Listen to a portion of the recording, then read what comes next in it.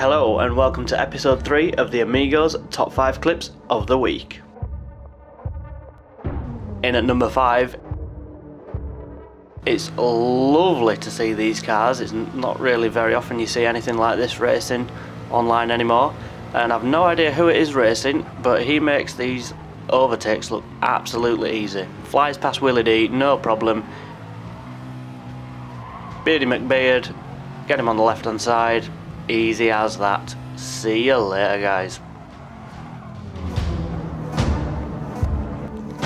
Number 4. In this clip in the Group 4s at Mount Panorama, Tiddlywink and Keeney in positions 4th and 5th make it straight through this little gap into 1st and 2nd in absolutely no time here. That's an amazing bit of driving. In at number 3,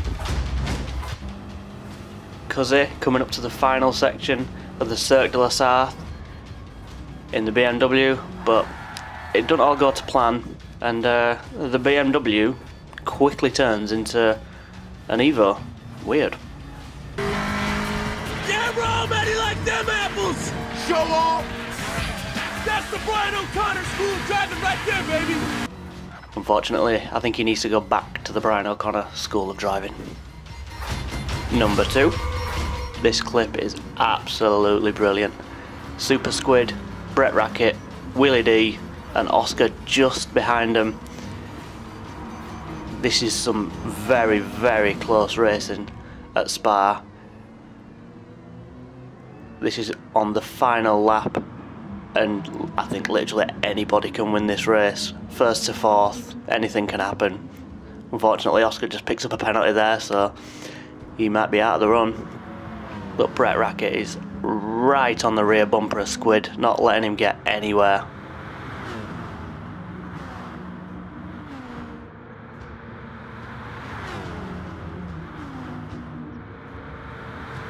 As they're coming up to the final section, Brett's trying to go on the left hand side, see if he can get it. Brett Rackett doesn't quite make it, and unfortunately because of a little kick out, Willie D manages to pick up 2nd place, Super Squid in 1st. And our top clip of this week, this is what you call carnage at Interlagos. On board with Brett Rackett here, himself, Terminator, Riders Badgino, Squid, absolutely fluffed that up to the max, and I'm not sure if Brett Rackett is dead or alive right now.